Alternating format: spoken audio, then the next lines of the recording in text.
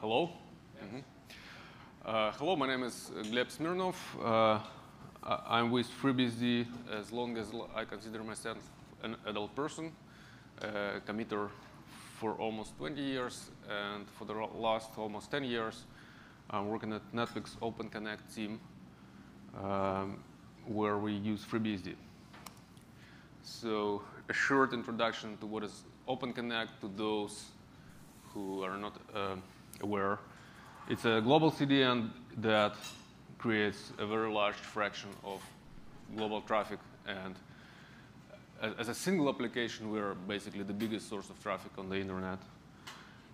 Powered by thousands of servers or appliances, as we call them, or caches, and they all run FreeBSD. And in this talk, I want to share our experience on how we maintain the modified FreeBSD fork in our team. And so this probably is the most loaded slide in my talk, and I ask you not to rush with reading it. Better listen to me. So the Open Connect started in 2012, and it was basically unmodified FreeBSD stable that had Nginx on it, and basically that's it. And that was the baseline that was able to serve less than half of a 10 gigabit interface. And Netflix Open Connect together with Nginx started to optimize that. And in several years, very quickly we realized that most of the optimization should be done in the kernel. So in several years, we did jump to FreeBSD 10. We did a jump, so we moved from one stable branch to other stable branch. I want to emphasize that. And we had basically two large patches to the kernel that provided us with increased performance, which was asynchronous send file and VM page cache. And here I got a red line. So what does this red line mean? It means that at this point, we consciously realize that we are maintaining a FreeBSD fork. Because before that, it was just like a natural process. OK, let's patch here, let's improve here, and so on. But at that point, we realized that we are going to maintain a FreeBSD fork, and we did some radical changes in the late of 2015, early 2016. So first, we moved to Git, and FreeBSD was still on Subversion. Second, we did our last jump. We jumped to FreeBSD current, because we don't want to do any more jumps. Third, which I'm going to talk later, instead of hacking in the FreeBSD directory, we embedded FreeBSD directory into our repo. So basically, FreeBSD became a subtree of a bigger repo instead of being modified repo. So this sounds like something obvious or trivial, but actually it makes a lot of difference. It makes you to think differently about So when you say we built our operating system on top of FreeBSD, it's actually you're including FreeBSD into your operating system. Later on that. So in our Netflix talks, we always boast about gigabits per second. So I could not resist without having the third column, which boasts our huge speeds that we are constantly increasing. And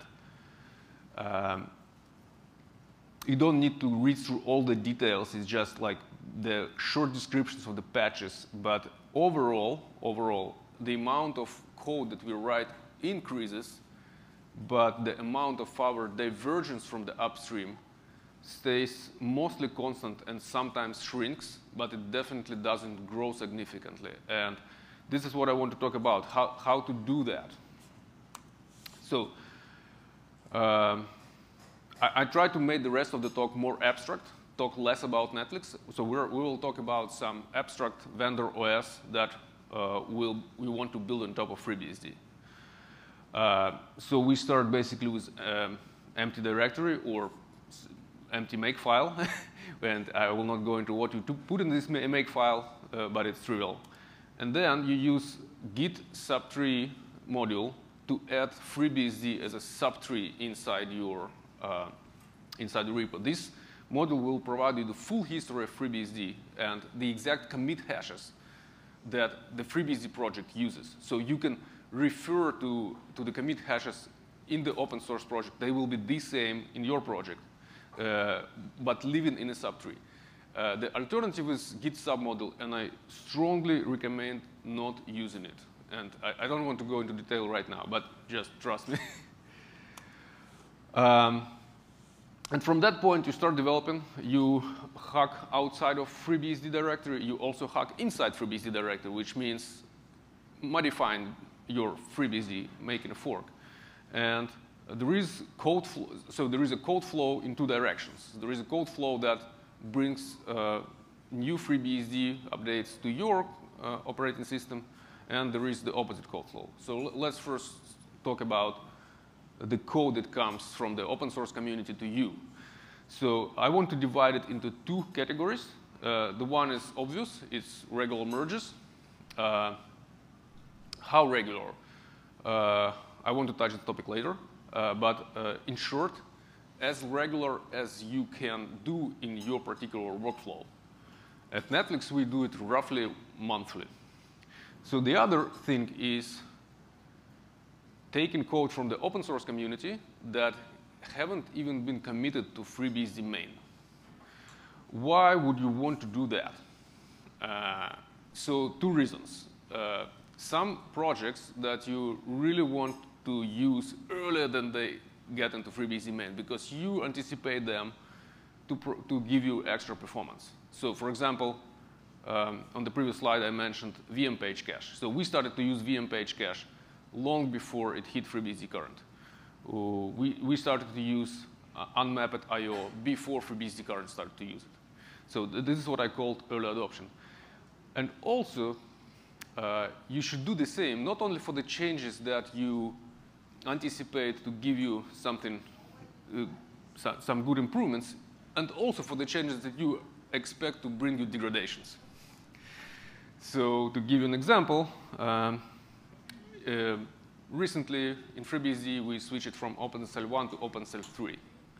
And at Netflix we were afraid that this is going to make some breakages for us. So instead of waiting for the OpenSL 3 to hit FreeBSD main, we took it before, tested that, reported back to community, and so neutralized our fears about this upcoming change. So imagine from FreeBSD is pretty straightforward. So because previously you added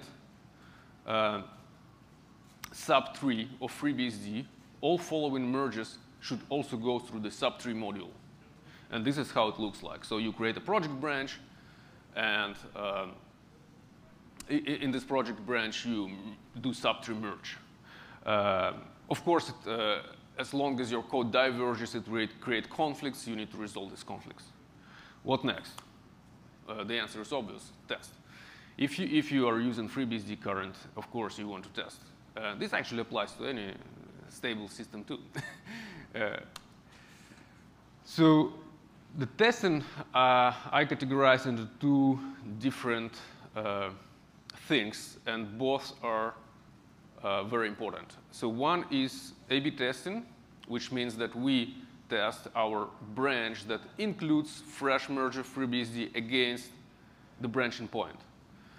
And we check that they behave exactly the same performance-wise, and all kinds of metrics-wise, there should be the same or better. Or maybe worse, but you expected this worse, and you can accept that. But at least you need to be aware of what has changed. The other thing is the unit tests that are running by continuous integration. And this includes the tests that are included in FreeBSD. And you should still run them. Despite the FreeBSD projects run them, you also should run them because your kernel configuration is probably different to what FreeBSD tests. So FreeBSD test just generic. Your kernel is different. Your kernel has different config. It has your own patches. So there can be a regression that didn't happen upstream, but it happens in your tree. And of course, as you develop new functionality in your fork of FreeBSD, you want to add your own tests on top of the FreeBSD tests. Now let's take a more detailed look at A/B testing.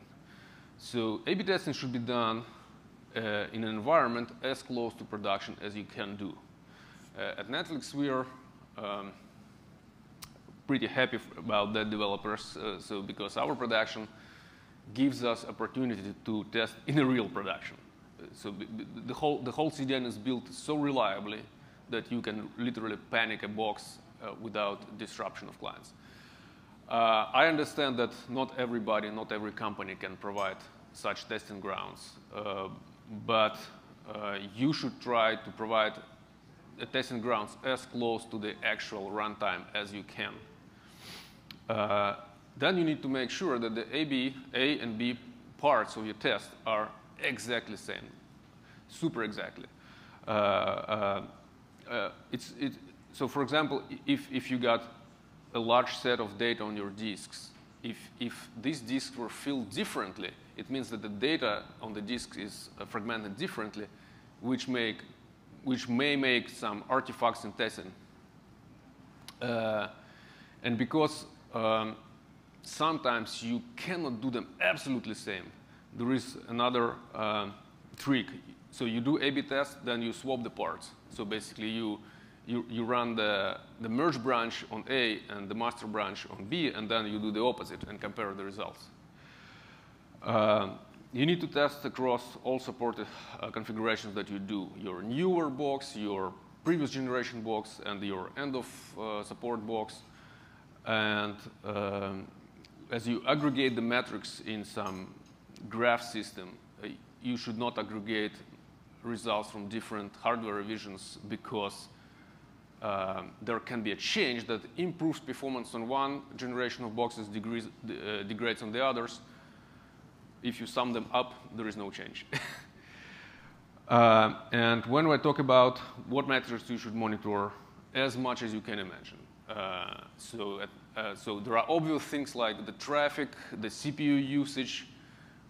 In our Netflix case, we look for device-reported errors, which means the TV screens or smartphones that watch Netflix, they report, hey, I had so many issues with low buffer, or had so many issues with that. So everything that is crucial to your business, you should put it into monitoring, and A/B tests should check that.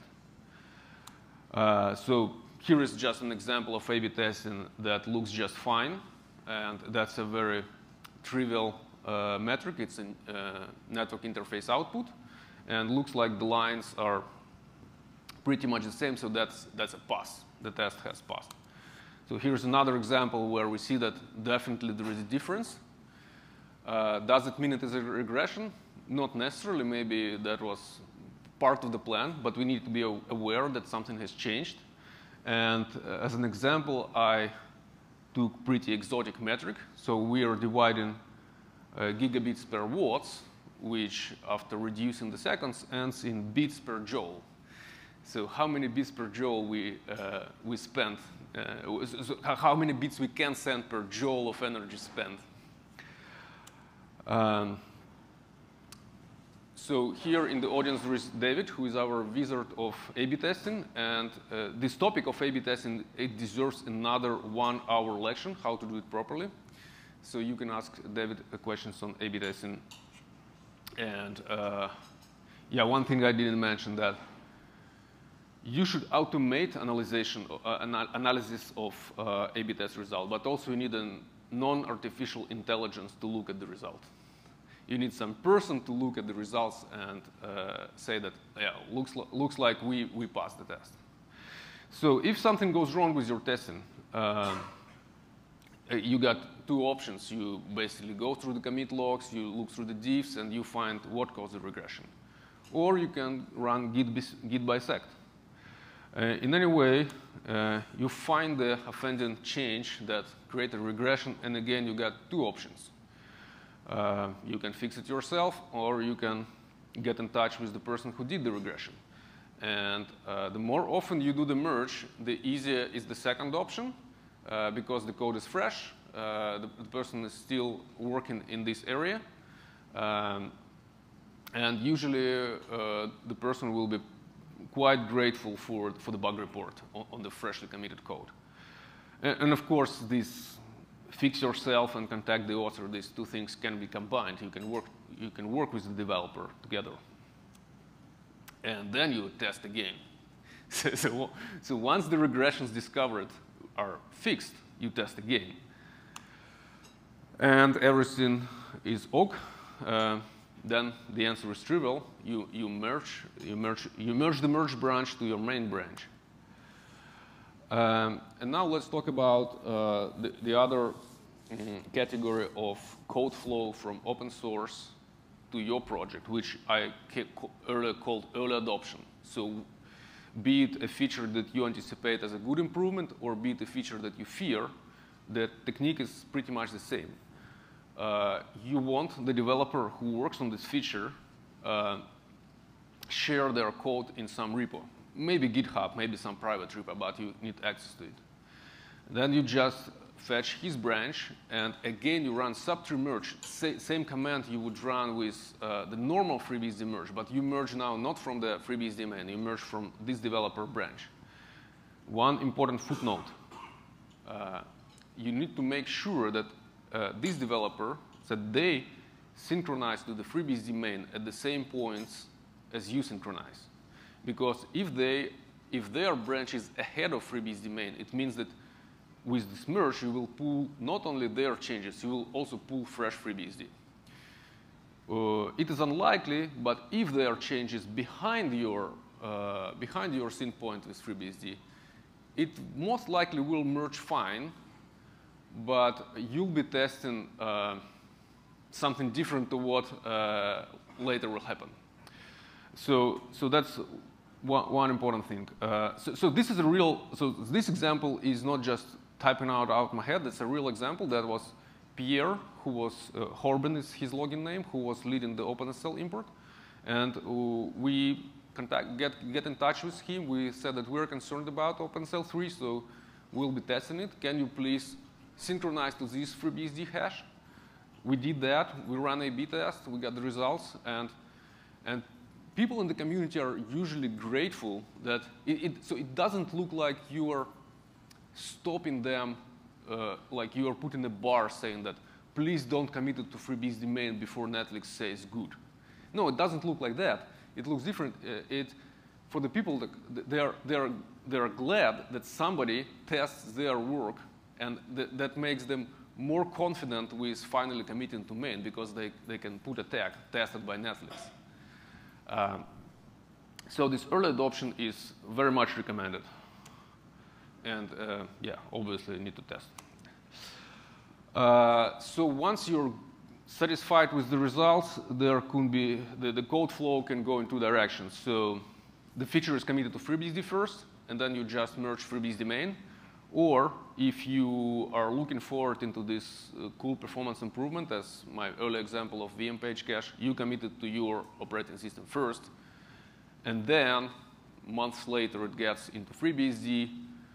And if the patches were exactly the same, you got a null merge. If they were not exactly the same, you will get some minor conflicts that probably you will be able to resolve. And now let's talk about the code flow in the opposite direction. Because, you want to reduce the divergence of your operating system to FreeBSD, and that means that you need to upstream your changes. And you cannot do this through an anonymous GitHub. That means that you need to find a person who will do that. So the options are pretty simple. You hire a person who is a committer. You work with a community, which usually ends up in a committer in your company. But anyway, this requires time. So there should be a paid person in your company who spends time on upstreaming things. Or you can contract Clara or maybe some other company who will do that work for you. I'm very grateful for yesterday Alan's talk about upstream first, because he did a very good explanation of why spending this developer time actually pays out in the future. Why upstream first? Because that's reduced the technical debt. And I'm not going to repeat him. Very good that he did that talk. So the code that flows from your fork to FreeBSD can be categorized into several categories. So the trivial ones are that are bug fixes, because every open source project is glad to fix reported bugs. And the code that basically doesn't change many lines, that adds some lines. This is also usually easily upstreamable, well, unless the code is super bad. And the non-trivial code is that the code that changes lots of lines. And I split it into demanded changes. And with demanded, I mean that the other people will appreciate this code added to FreeBSD. So for example, FreeBSD is lacking some functionality. The other operating systems already have it. The FreeBSD is lagging behind. And you come with this code. The project usually is glad to accept it. Or some performance optimization, because everybody loves performance optimizations. So when you come with this code, it's, there is less friction with getting it in, but it's still complex because it changes lots of lines, requires reviews, and so on. Refactoring and cleanups, which sometimes they precede the other important changes. So before submitting some meaningful change, which goes to the demanded change category or bug fix, you want some cleanup.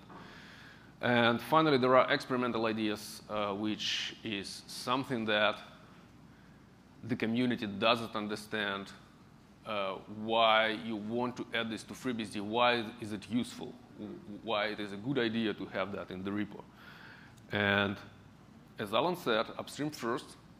This applies, in my opinion, this applies to everything except the last. Please do not upstream first your experimental ideas. Because we have had experience of code appearing in FreeBSD, which a year after is known not to work anywhere. I mean, there is no company, there is no user who utilizes this code. It sits in FreeBSD. It needs to be compilable. People who do changes, they need to take care of this code to keep it compilable. There are some users who may look at it and try it out, but it doesn't work any longer. It's just compilable. So it actually, in several years after, an abandoned experimental idea slows down the project. It also reduces your karma as a code submitter. So next time, it will be more difficult to submit code. So everything that Alan said is correct, except experimental ideas. But you still, if you're going forward with your ideas, you actually, everything starts with experimental idea. Nothing starts with established idea. So how to do them correct? So there are two ways. So one is a trivial one. So you take your vendor OS, you make a branch, and you start hacking. This immediately creates some diversions from FreeBSD, which later, if the idea pans out, it's good. You need to go around all the. You basically need to run recursive diff, find all the places of diff that belong to this idea, carefully connect them together, and submit a patch. Or if the idea doesn't pan out, you need to remove them from your tree.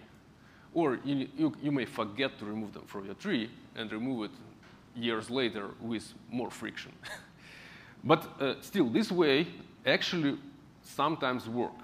I'll get later when it works. So the other way is that you branch a crazy idea in a separate repo, which is a FreeBSD repo, not your vendor OS repo. So in the FreeBSD repo, you branch a new branch that will be called your crazy idea. And then you establish the same workflow that happens with the early adoption. So this is the same that was in the OpenSSL example, but now it's a graphical representation of that that will help you to understand what's going on. So you dump your crazy idea out of your brain to your branch.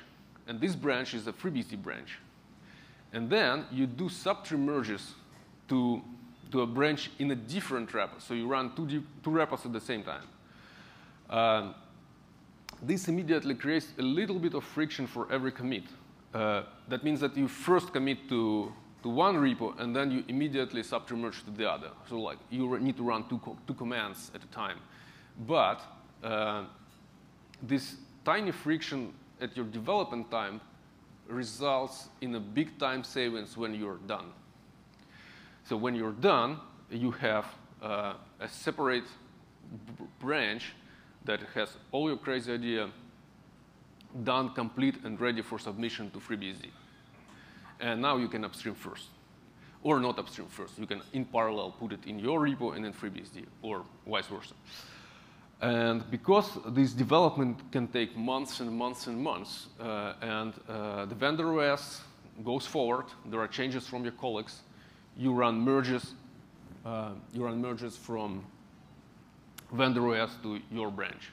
And because FreeBSD also goes forward, you run subtree merges from FreeBSD to your vendor OS main, and you run regular merges to your crazy idea branch. And here you see a small footnote, and it is exactly the same footnote as was with the early adoption example. You need to make sure that you merge the same hashes from FreeBSD to branches. So when you're done, so basically this was the graphical representation of the workflow, and this is the command line representation of workflow. So everything that was on the previous slide typed as a code. And during the process, you can share your idea with the community without any risk to leak company private data, because the idea lives in a repo that is forked of FreeBSD. It's not fork of your vendor OS. So you can, at the same time, share it to GitHub and merge to your internal repo. And you can create FreeBSD reviews on Fabricator with the same command line. And this workflow allows you to share your ideas with the outside community and your internal colleagues at the same time.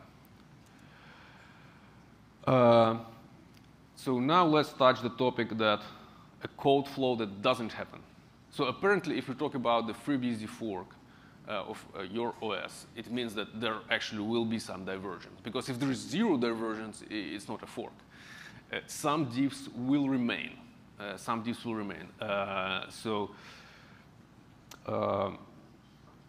Apparently, this is some intellectual property that you don't want to share with the big world. At Netflix, we are happy that we don't have any, because all our intellectual property lives in Hollywood.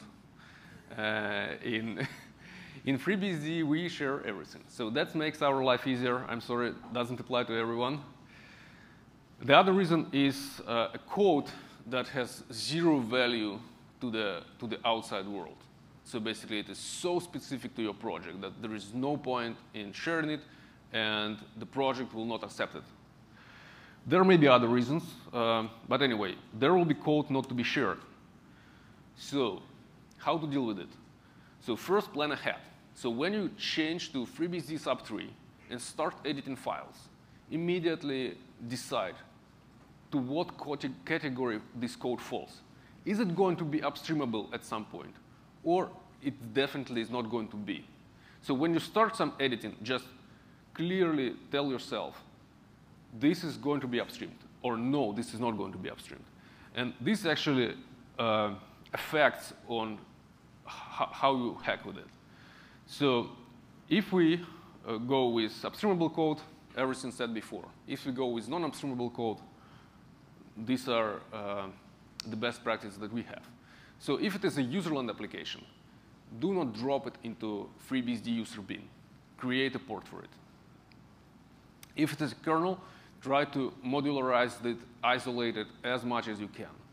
If very likely the module infrastructure, which allows you to create syscalls, device drivers, will not be enough for you. So you need to provide some isolation level that you will upstream, and then use this KBI as a gate between your shareable code and non-shareable code. So to give you an example is Netflix provided the pluggable TCP stacks. So we create a gateway between the base TCP stack, and then there are advanced TCP stacks. There is a structure that describes them, and now you can make your own TCP stacks without editing any code in sysnetinet. I know that Juniper does the same for the whole stack. So this is how it should be done. And once you have these diffs, learn them and know about them. So that any divergence point should be known. You should know why it exists, who is the author internally in your company, who maintains it, why it is useful. Maybe it is no longer useful. Maybe you can drop it. Maybe you no longer need it. So document your divergence from the upstream FreeBSD and monitor it. So we just sometimes once half a year we just run recursive diff and look what divergence we accumulated for no good reasons, and then we say, okay, let's upstream that, let's drop that. Let's refactor and upstream that. So reduce the technical debt. Speaking of ports, I mentioned ports in the last slide. I suggested that all your userland software should be written as a port. It's very likely that your vendor OS will use, it's not very likely, I'm 100% sure that your vendor OS will use some components that are not part of FreeBSD but are ports. Maybe Nginx, maybe Apache, maybe, well, definitely. So how to deal with them? The collection right now of the ports is over 30,000, and you're going to use a small fraction of them. Even if you use 500,000, which is very unlikely, it's still a fraction. And they are running, in the FreeBSD project, the ports as a single repo. So basically, somebody changes some GTK component that you're not interested in. This is a new revision of main, of ports main. And the infrastructure of the ports, which is ports/mk, is also embedded into the same repo. So the infrastructure and the ports themselves is just one repo. So how to deal with that? Maybe just import all the ports as a subtree to the same way we did with FreeBSD. So at Netflix, we skipped this step. So we didn't go with this straightforward decision because initially, back in 2015, we had about 30 ports only. Maybe if we had 500, maybe we would go with this stupid step. But we skipped it. We went with something that looked like a good idea back at the beginning. So basically, you grab a port, and you commit it, and 2 months later, when you update the ports, you grab it again, just copy it on top, and again you commit it. So apparently, you lose the history. Also, it is very likely that you will have divergence in the ports too. It's very likely that you will reduce some ports, like reduce their functionality and so on.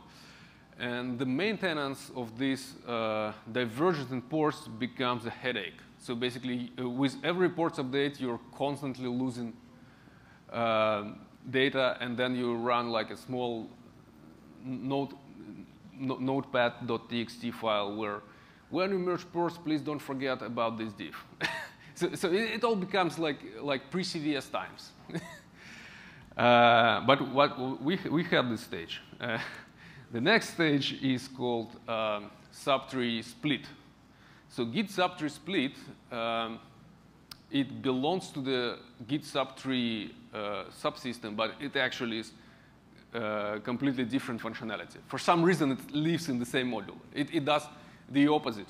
Instead of adding a subtree with history, with hashes, without changing hashes to your tree, it does the opposite. It goes through the history of some other tree, extracts all the commits that belong to certain path, and builds a new branch, apparently with new hashes, because there is different data. But this branch has your path isolated, and it has history. So we used that for several years. It worked pretty good, but it had several issues. So first, the split process is super slow. So to go through the whole history of FreeBSD ports, it took 3 hours on a pretty powerful box. And Git subtree split, to split one path, it needs to do a one run. So if you want to split multiple ports, you need to run this process multiple times. And also, it stores metadata on the created branch that allows you to do a subsequent split. So first you split from the beginning of the history, and then you want, a couple months later, you want to continue the splitting with more fresh commits. And needs to store metadata on the branch. And then it picks up, basically it had bugs. It had bugs with this metadata, and combined with this super slow splitting, we came to our own script. So this tool, and I highly recommend this tool to anybody who is going to run a small subset of ports, does the following. So it does the same thing as subtree split, but it splits as many ports at one run as you want. So if you use 200 ports, it will split 200 branches at one run. So you spend 3 hours only once. It will not store metadata anywhere in history. You need to store it externally. So basically, you write down my last update. Yeah, you need to write down only one hash, which is not a big deal. So you just write down one hash. My last split ended here, and that means that next time I will restart my split from this hash. And once you got all the port branches created with the history, you just git subtree add them to your repo, or if you're doing update, you git subtree merge.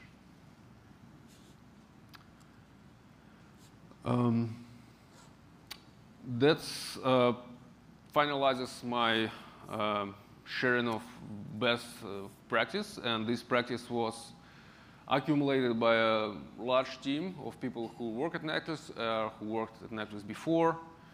These are all their names. This is how we accumulated all this experience.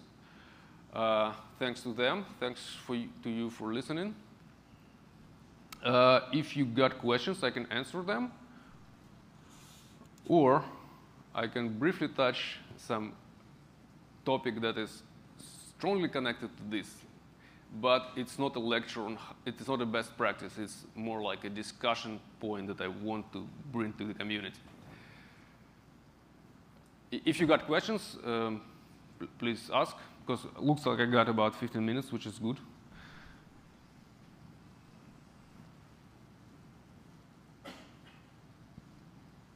So I don't see questions, so let's try your discussion topic.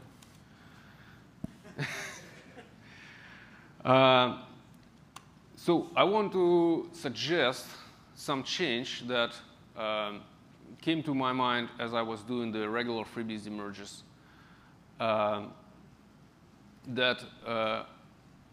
So basically, when we at Netflix run our FreeBSD merge, and David does his excellent A/B testing, it ends up in a very good point in FreeBSD current. For us, for Netflix, it's just excellent point. So if some other people will synchronize with us in merging to FreeBSD, merging from FreeBSD, that will create even more stable points. And then, if we come to the community and say, you know, we have some schedule, some cadence of merging. Let's synchronize your development cadence with our testing cadence. So, for example, let's say that every last week of a month is a stabilization week, which means please do not drop your huge chunks of diff. Please focus on bug fixes. I'm not suggesting to make it a policy, because I think in FreeBSD project we are very good at making advices or gracious wishes instead of tools. So for example, we still do not require Fabricator to be run for every commit, but we strongly recommend that. And I think it works pretty good. We do not force people for the certain format of the commit log, but 99% follows this format. So this stabilization week will not be a policy that will ban your commits. It will just a recommendation that, hey, we entered stabilization week. This is a very good week for you to update your desktop if you run FreeBSD current. This is a very good week to update your vendor OS if you work for some vendor. This is a very good week to build a snapshot for the snapshots.freebsd.org. And the testing that are done by different parties can be run at the same time. So I think everybody will benefit from that. And we will have snapshots marked. So right now, the snapshots are built in a pretty much automatic manner. So if the current builds, we got a snapshot. And now we'll have like community-approved snapshots, a snapshot that that has been tested by several vendors and several people. The release engineering can also use this. Well, we do not branch often, but we branch it every couple of years. And in my humble opinion, it's a disaster every time. So the release engineering wants to keep the people from touching FreeBSD current. And the people are trying to rush with as many changes to the FreeBSD current as they can, and that's create a conflict. And as John said before, the branching point doesn't need to be today's hash. It can be hash in the past. And this stabilization week hash, one of them, can be a good fork point for FreeBSD stable. And this whole practice, it just will make developers, you know, a little bit more at planning. So if you have any input about that idea, you're welcome to speak out. I'll really appreciate. I see raised hands. So I like the idea, although if I'm, say, Netflix, I'm going to say, well, you know, it's going to be really stable at the end of the month, so that's when I ought to take it. And then, of course, you do your tests, and so you get your more stable one like a week after that instead of doing all your testing, you know, at the peak of it being at its worst state. Yes, so this is what happens. We start FreeBSD immersion Monday. I cook a branch, and if we are low on conflicts, I hand it to David Monday evening. He starts to run tests, and by Tuesday, Wednesday, we got some results. And sometimes we have regressions. And then we fix these regressions, work with community, and fix them by Friday. And usually, because some more changes happened until Friday, we just cherry pick them. So instead of jumping from Monday to Friday, we just cherry pick because it's more conservative approach. Sometimes, if we had so many regressions that it's easier to, to do a jump, we like retry from scratch.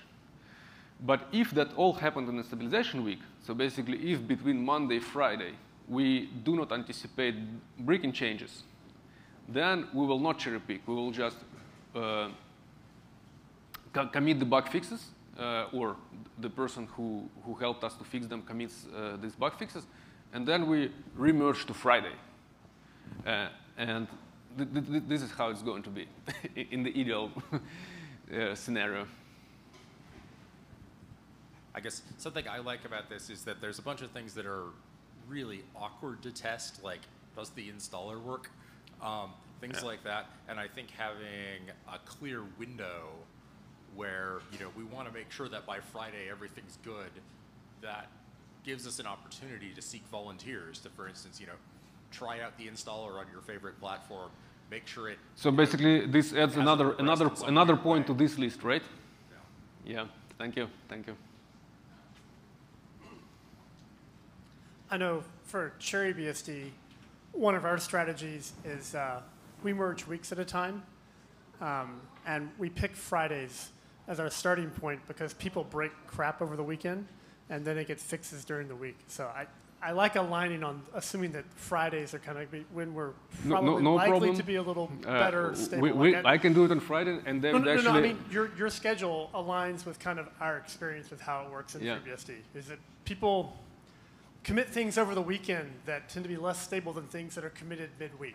So that usually the stability is like a bunch of crap Saturday morning, and you're like, and then then by Monday they're fixing it all. Very interesting observation. And then so by Fridays are a good stable point. So I think this will work well with how we already kind of function. Did you have a question? Maybe people drink more on weekends. I think this would make an excellent panel session or discussion at future summits and things as well. One question I was thinking about is just what cadence, like whether it's monthly, every 6 weeks, bi-monthly, what cadence will work best as a whole? So I'm thinking about monthly, but it doesn't mean that every vendor should go monthly. So for example, we at Netflix will probably do it monthly, but somebody else can do it bi-monthly, just synchronized with us. Or somebody do it quarterly, but again, it will fall on the same week. I think the point about monthly too is there's the vendors, is one side of the equation, who are pulling and are hoping to have this stable point to pull from, and then there's, I'll say this, training our developers to get used to this kind of schedule, and basically just don't dump your experimental crap during the last week of the month. Really, that's what I think this boils down to in the single sentence form. I say don't dump your experimental crap. Well, I like your earlier point about, I said on IRC, which is don't dump and then abandon your experimental crap, full stop. Like that is definitely a very true point, and one that we have some scars from. So does anyone else have questions, by the way? Yeah, I see Pavel. I think this is similar to what Kirk said, but I like the idea because it's I had this problem with my laptop all the time, but I'm sure you also like with cherry picking, right? You take a specific hash, and then you realize, okay, there are some bugs that were fixed in like 2 weeks or something like that. So you just cherry pick because you don't want to slide 2 weeks of changes, right, forward. But also wonder if you just give 1 week for this stabilization period, if people wouldn't want to wait for this week to do some like upgrades on the laptop. So basically, you won't get any testing within those 3 weeks where the changes were made, and everyone just upgrades on the last week, and then they report bugs. So before the fixes goes in, we're already in the next period. So so you're suggesting a short-lived branch? To be honest, I have no suggestion. I'm just like thinking out loud Yeah, branching in Git is cheap. We can create a short-lived stabilization branch. Because, for example, what we do, when we release and we provide our upgrades for our product to the customers, those can live for many months, and customers would prefer not to upgrade because, for example, it just works. So we don't have this luxury as Netflix. But what we do when we test, we split the testing into like this stabilization period.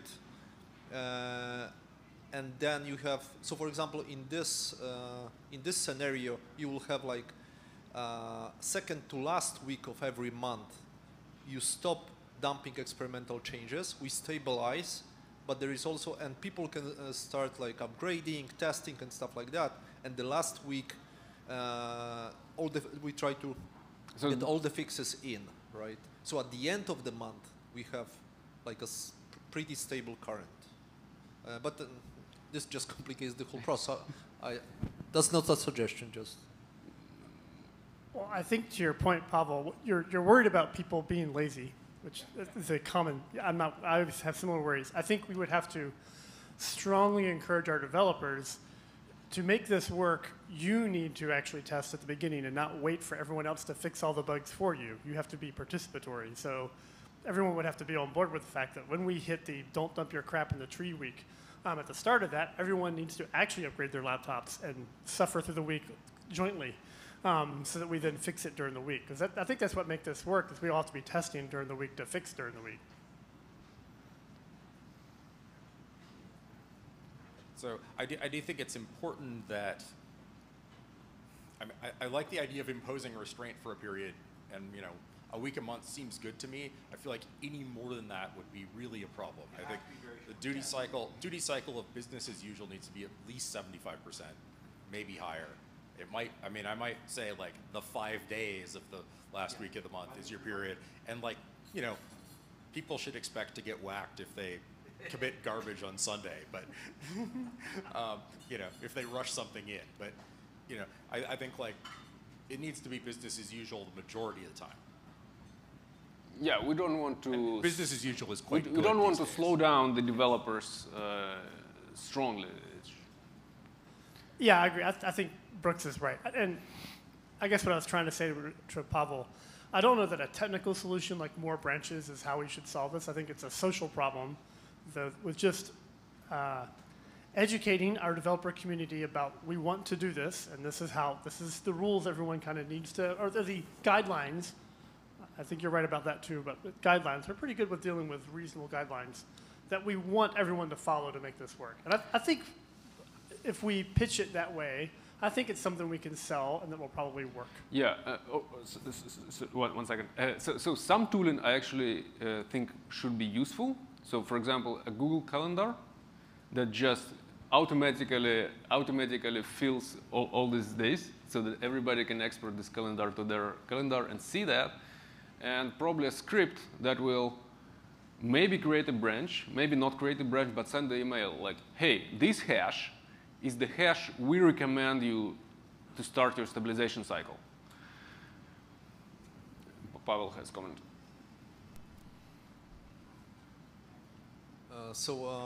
What we also do is we are trying to eat our own dog food. So like before we release any version, we will deploy it in our production environment because we use our products as well. So if we could get someone from infrastructure team to be able to like do the upgrades at the start of this week, yep, and then we could test on our infrastructure, that would yep. be, of course, I'm not volunteering, just to be clear, but that would help a lot, I'm sure. If we could start like once we start this stabilization period, we upgrade the cluster, and then we can find probably more bugs. Yeah, we can promote that we at FreeBSD run at our own FreeBSD current stabilization points, and we recommend you to run your laptop the same way. So one thing I would really like to see is more automation and like test gates that can promote an image, say, through various stages, so that we could as an end user or developer building something downstream on FreeBSD, I would like to be able to say, I want the most recent hash that has gone through some level of testing. So like, I know that it boots, or I know that package set exists for it, or I know that the compiler works. And so I mean, we can get into this discussion later on about technical solutions to this. I mean, whether a branch is the right way to go or not, all that I think are implementation details that we'll need to work out. But I think I have a very strong interest in being able to have sort of those level of gates, and I think we need some way to be able to say, you know, that if a change does arrive that kind of causes a big regression, we really do want to be able to get, you know, either productizing or whatever it is, the cherry picking and such that you use internally during the week if there's a problem. We want to be able to share that across multiple consumers.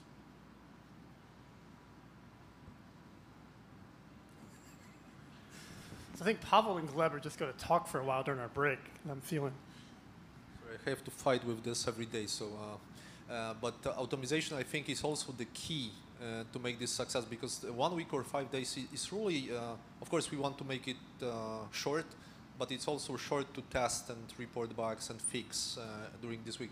But maybe we do that, I don't know. But if we could extend like testing, not only to use our test suites, but also to like select some ports that have test suites, like for example PostgreSQL or Nginx, and we do that, or LLVM, yeah. So basically, as much as we can throw at this change at the beginning of the stabilization week, the better, right? Because not just our test suites, but as many others as possible.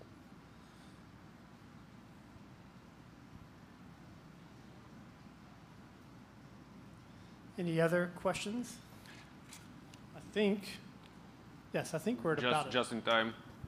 Say what? Just in time. Oh yeah, so I think we're good on time. So I think we have our first break for the day. So thank you, Gleb. Thank you very much.